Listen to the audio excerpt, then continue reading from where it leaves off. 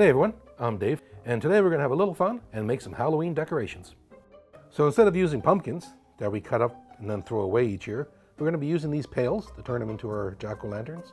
And by doing that, we can reuse them every year and we can keep adding to our collection, growing it and growing it. To get this project started, you're going to need a few tools and supplies. First thing you're going to need is a Dremel kit, including some sanding bits, some burrs for cutting the metal and shaping it. We're going to need some cutting discs, a few metal buckets for our jack-o'-lanterns, a clamp to hold your bucket in place while you're doing your cutting, candles, spray paint, and then our safety gear, gloves, face shield or goggles, as well as your hearing protection.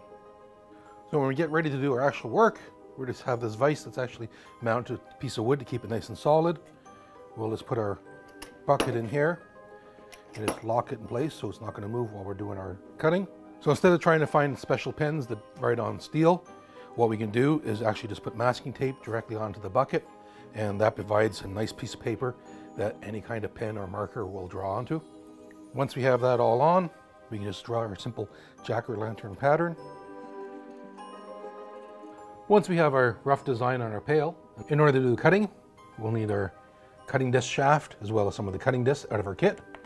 And we just unscrew, screw at the end. Some of these have two washers, in this case we only have one. And now a single washer goes on the outside. We go through the disc and into the shaft, and we'll just tighten that up finger tight.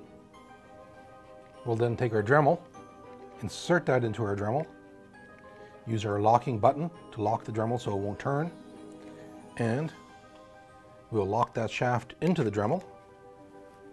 And then while this whole thing is locked, we'll take our tool and just turn that bolt to lock that disc nice and tight against the shaft. Now that we have our Dremel all set up, we have to put on our safety gear and of course make sure we're working in a well ventilated place, and we can start our cutting.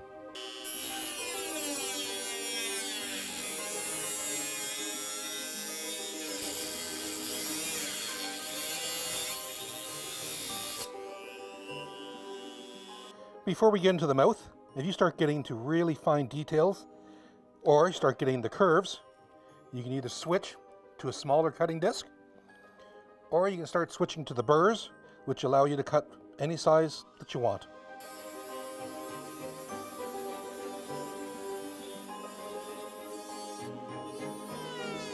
So once we have it all cut out, we're just going to pull off all our masking tape.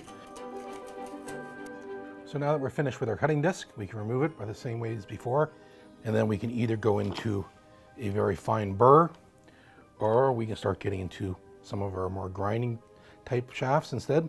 We'll do some of our largest areas first, and then we can switch down to smaller burrs for some of the tighter corners. Switching to a small burr, that allows me to get into those tight spots.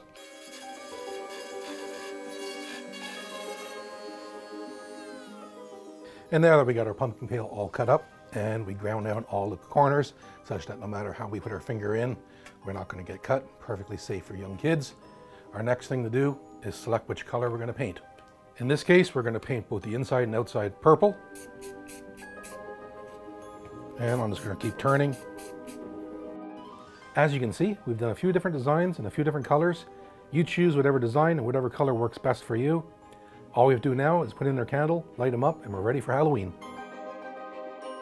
Thanks for watching. If you have any comments, again, leave them below, and we'll see you next video.